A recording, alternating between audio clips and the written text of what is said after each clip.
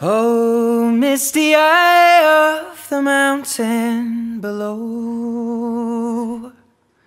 hear me, insects! Watch of my you that soul. Live, do so out of mercy. And should the sky know that your pitiful guardians brought this upon you. That blood is on their hands. Watching over during sun. Do you think this is what Mother saw before she died? This is to end in fire. Not go far from me. Take me instead, you raping bitch.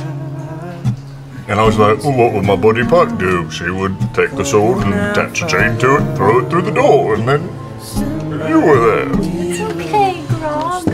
I'll be fine. Yeah, but you're my best buddy. Oh, Grog. I thought I was gonna lose you. You watch as Grog stands up and starts walking into the snow of the forest, the blade out,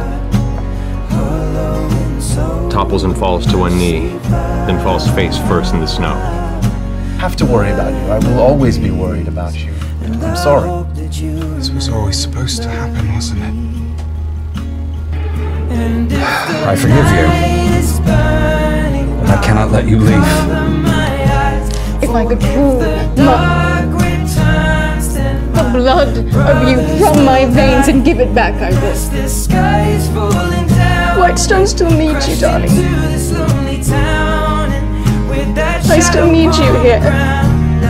Just call me child one more goddamn time! Help him! Like! Just don't do that again!